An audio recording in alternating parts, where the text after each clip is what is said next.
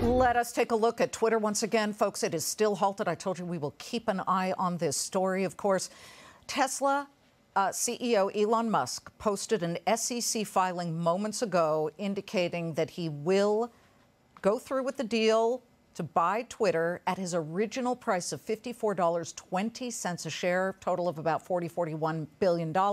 Right now, Twitter's at $47.93. We are expecting that maybe this hour, or what's left of it, 40 minutes, that it will start trading. Stay with me. We are going to keep a very close eye on this, let you know the second it happens. But there you go. You have one billionaire investor drama to another. Here, Ray Dalio hanging officially up his hat with Bridgewater Associates. Dalio has given control back over to the firm he built out of his New York City apartment all the way back in 1975. He built it up to be the largest hedge fund in the world. All this as the billionaire investor has had a change of heart about cash. So we always are interested to hear what Ray Dalio says about how he's investing in the markets. Well, just ahead of this news that he was stepping down, he tweeted, quote, "The facts have changed and I've changed my mind about cash as an asset. I no longer think cash is trash."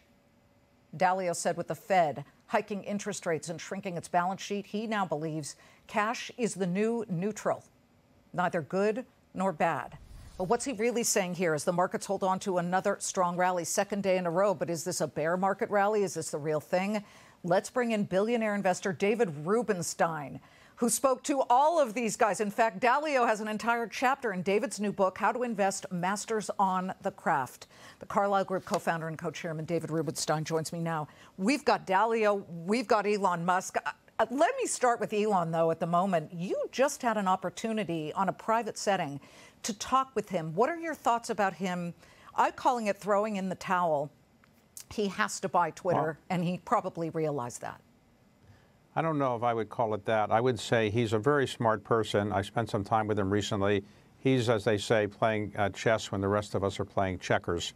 He really operates at a different level. My impression is that he thinks he can add some real value to Twitter. He thinks he has some changes he wants to make, and I think he enjoys the intellectual challenge of it. Running two companies is not enough for him, I suppose. So I think he could run the company. He didn't say he wanted to be permanent CEO, but I think he'll have a fair amount of impact on it. And I think he really regards it as a challenge. And I think he feels he can get it done in a relatively short period of time and can make changes that will make the company worth more. Well, I understand what you're saying. He is absolutely brilliant. He is playing chess on certain levels when the rest of us are barely playing Go Fish with the cards. But I would say I think he underestimated his power in the world, where he thought he could just back out of this deal once his own net worth was beginning to fall. It was a very mercurial decision, I'm quite sure, that he made to buy it. And then suddenly when he couldn't back out of it, Chancery Court is a pretty sobering possibility. Well, normally in these kind of transactions, you agree to a breakup fee, and if you don't complete the transaction, you are obligated for the breakup fee. Mm-hmm. This is a rare case where he not only agreed to a breakup fee, but he also agreed to what's called specific performance, that he basically said he would go ahead no matter what. And that is a very difficult thing to get around legally. There have been very few cases where companies have been forced to go ahead, but there are some. And I think he probably was told by his lawyers that getting around this might be difficult. Let's get to Ray Dalio in that news. It's time. You know, he founded it in 1975, built it up to the biggest hedge fund ever, and now he is officially stepping down. But he says cash is no longer trash. You have a whole chapter in your new book, How to Invest, on Ray Dalio. Where do you stand on what he's saying there? Is he saying hold on, hold dry powder till these lower lows come in? If you can interpret that from what you know of Ray? Well, when he said cash is trash, which he said, a year or so ago, mm-hmm. He was just saying interest rates are so low that if you own cash, you're basically going to not get much of a return.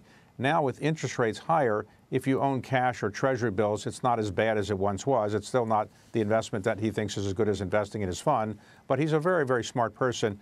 And I think what he's really announcing today is not that he's giving up investing on behalf of the people who invest with Bridgewater. He's still going to be, if not the CIO, the co-CIO, which means he's going to make the investments or help make the investments. He's just not going to take care of the executive responsibilities of managing all the people at Bridgewater. Before we go, really quickly, David, with this How to Invest book, the most important message that people will get from it. The most important message is if you're not a professional investor, get somebody who really knows what they're doing to manage your money, and I think you'll be better off. Trying to beat the markets as an average investor is not easy to do. And also, I would say that it's very important to recognize that when markets are cratering and going down, that's not the best time to sell. It's maybe the best time to buy. The average person makes the most common mistake in investing. When the markets are going up, they're buying. When the markets are going down, they're selling. Yeah. And you should probably do the reverse.